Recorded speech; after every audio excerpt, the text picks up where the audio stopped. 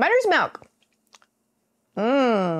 Today we're making mother's milk. Now, if you're not familiar with this term, this is actually a fictional alcoholic beverage that was found in the city of Canton on Higgins Moon.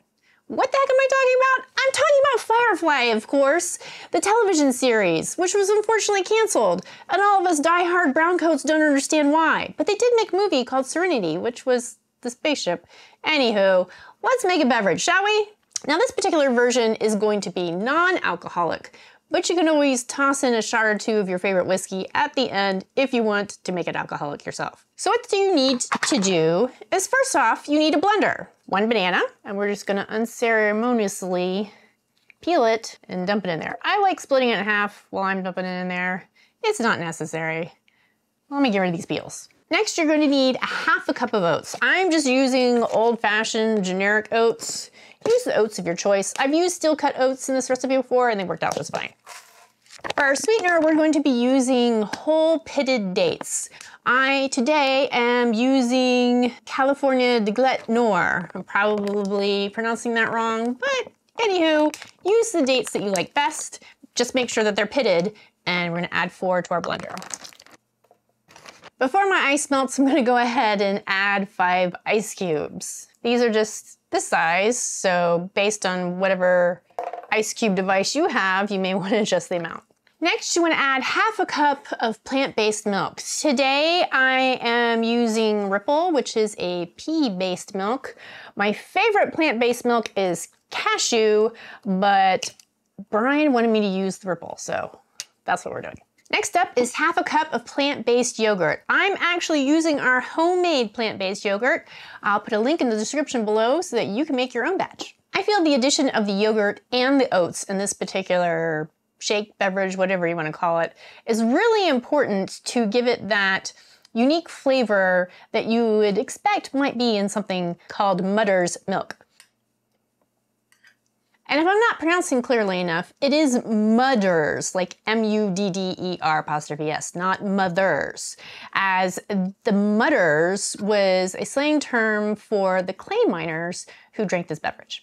Next is 1 tablespoon of pea protein. Today we're using naked pea. Next up is 2 tablespoons of peanut butter powder. My favorite is PB Fit. I find PB Fit to have the best flavor and the best sweetness level than any of the other peanut butter powders. The only thing left is ground cinnamon and vanilla extract. I'm gonna be adding 1/2 teaspoon of each. I currently don't know where my 1/2 teaspoon measure is, so I have my 4th teaspoon measure and I'm just gonna put 2 of those in there.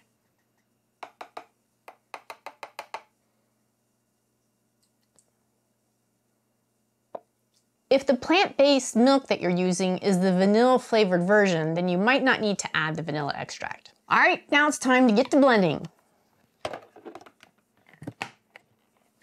You may find that because there isn't an extreme amount of liquid in here, because the ice has to melt before it becomes liquidous, obviously, then you may find pulsing rather than full-on blending works better. But if you're using a high-powered mixer like a Vitamix, get one of these. These spatulas are the perfect spatula for working with these kind of blenders. And honestly, I think this would be the best spatula for working in any kind of blender.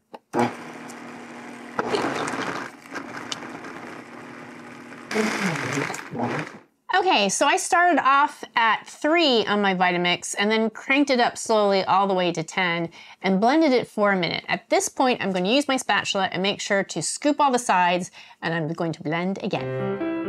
Non più tra i farfalloni amoroso, notte giorno di torno girano.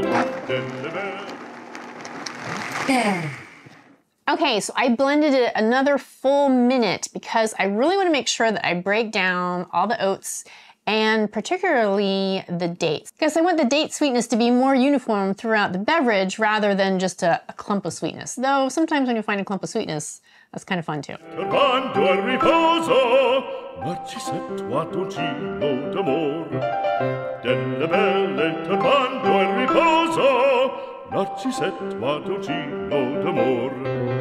Now, as you saw by that pour, this is super rich and creamy. And this is a full-on meal. This isn't just a snack beverage. This entire recipe is just shy of 600 calories.